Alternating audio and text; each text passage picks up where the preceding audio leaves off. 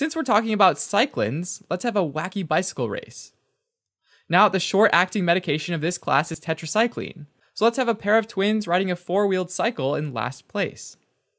Up ahead are the long-acting medications, so we have a minotaur on a bike for minocycline, and a biking doctor for doxycycline.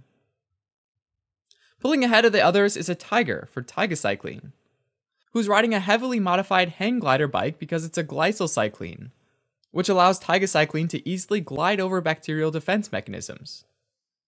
For the bugs treated by these medications, let's use the spectators of the race.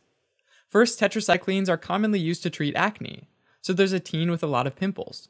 His wheelchair-bound grandmother is also there with an oxygen mask to represent community-acquired pneumonia, which is common in nursing homes.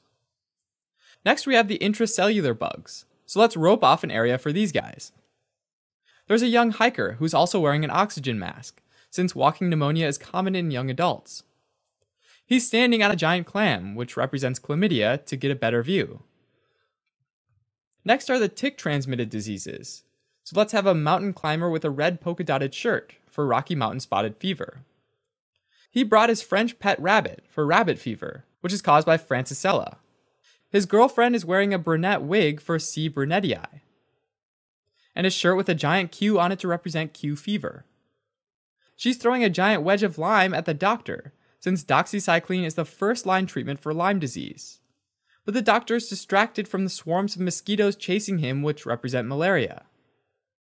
Finally, the doctor is about to run over a poor Mars rover for MRSA, which is already ran over by the tiger, because both medications are effective against it.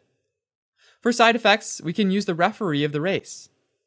He fell asleep in his chair, and his skin is quite sunburned, to represent phototoxicity. In his arms, there's a crying baby, with big yellow teeth and very short arms to help you remember tetracyclines build up in the teeth and bones, and they should not be used by pregnant women or children. There's an electric fan on the sleeping ref's knees for Fanconi syndrome. Since the race is almost over, his alarm clock is ringing, which represents tinnitus. Next to him is his half-eaten lunch, which is a plate of rotting liver that's been sitting in the sun too long. This represents the hepatotoxicity caused by expired tetracyclines.